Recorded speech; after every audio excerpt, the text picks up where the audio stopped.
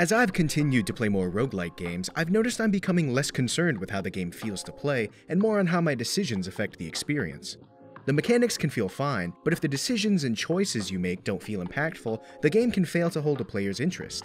Inkbound, developed by Shiny Shoe, caught my attention with its theming and focused on tactical turn-based combat. Shiny Shoe also developed Monster Train, and already having a reputable roguelike game under their belt, I was curious to see the experience Inkbound would deliver after recently playing less than stellar roguelike games.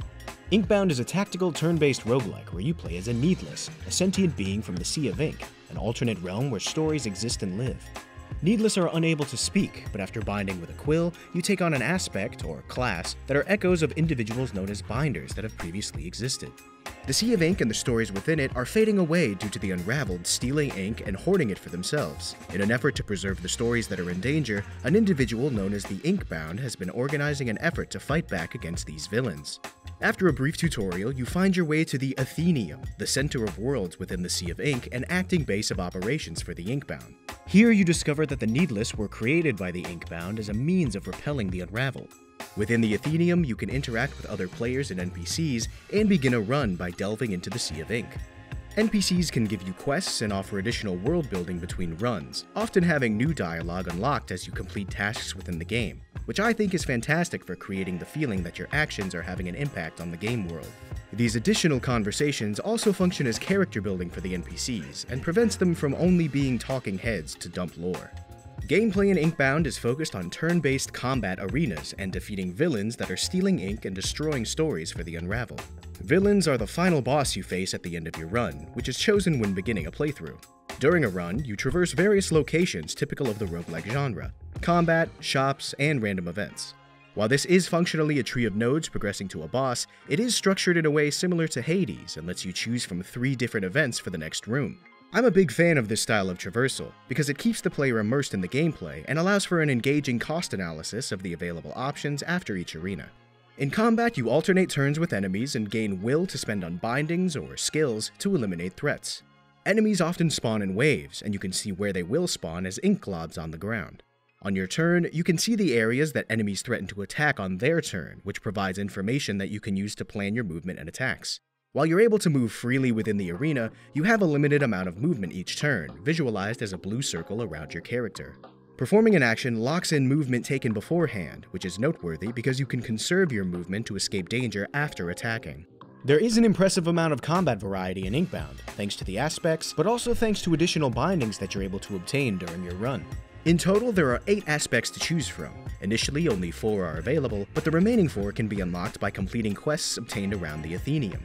Every aspect has 3 unique bindings and a unique passive mechanic that you must be aware of in order to be as effective as possible. Throughout runs, you generally obtain 2 additional bindings, along with augments and ascensions that empower your bindings and create variants. You also collect vestiges, magical items that provide unique effects and contribute to set bonuses that further enhance your abilities. In my experience, vestiges are the major contributors to your build for a given run, and while you have a limited number of vestige slots, Inkbound implements vestigial shrines where you're able to destroy a vestige to permanently gain double its set bonus. I think the vestige and set systems create an extremely engaging cost-benefit analysis because the value of vestiges dynamically changes the further you get into a run. Sometimes a vestige is worth keeping for the effects it grants, and sometimes it's better to sacrifice them to increase your set bonus and free up the inventory space. While I do think the vestige and combat systems are Inkbound's greatest strengths, there are other things that I think are also handled well. For one, there is a surprising amount of customization, so much in fact that at first it was a little intimidating. You're able to customize the body color of your Needless, choose a hairstyle and hair color, and build a unique face with multiple layered markings. As you continue playing the game, you also unlock additional styles and cosmetics for each aspect, and emotes for interacting with other players. There is a multiplayer element to Inkbound, but I didn't engage with it too much for my review because the game is very playable solo. In fact, separate ranks are tracked for solo and group play, and succeeding in a run increases your rank and the difficulty of subsequent runs of that type. One of the things I didn't particularly care for is how storytelling is handled in Inkbound. While there is technically a narrative being spun, I felt disengaged from it most of the time because of how it's presented. NPCs generally talk at the player rather than with the player, and it doesn't help that you're playing as a nameless and voiceless sentient ink creature. NPCs are fully voiced, with some performances being great while others are less so, but it is a bit unfortunate that a game themed around saving stories leaves me disengaged with the narrative it attempts to build. But I've said in the past that a poor story can be saved with good gameplay, and I think Inkbound successfully delivers that.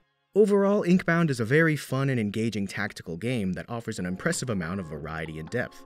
The aspects offer a wide variety of playstyles and strategies, and the amount of bindings, augments, and vestiges that can be unlocked opens room for experimentation and satisfying combos that I think elevate the experience even further. I think if you're a fan of turn-based combat or roguelike games in general, Inkbound is an easy game to recommend. Thanks for watching, take care, and remember, keep having fun!